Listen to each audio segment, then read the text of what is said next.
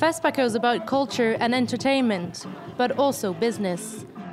Every 2 years, it creates a hub for professionals from across the continent. They come to buy and sell movies, talk promotion, kits and funding. The economics of filmmaking is at the heart of the festival. Hassan Fall owns an audiovisual equipment business based in Dakar. He's keen to see more investment in African filmmaking. In cinema, the main hurdle we face is financing.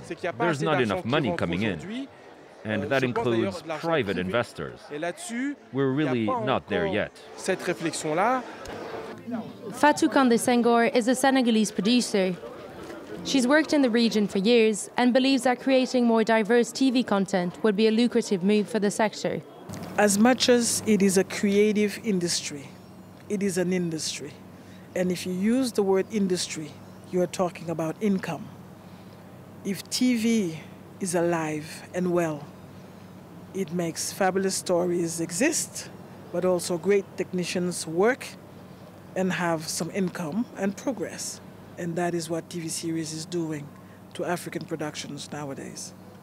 The film industry employs 5 million people and generates $5 billion in revenue. The UN's cultural organization, UNESCO, reckons that amount could be quadrupled if the industry were better structured.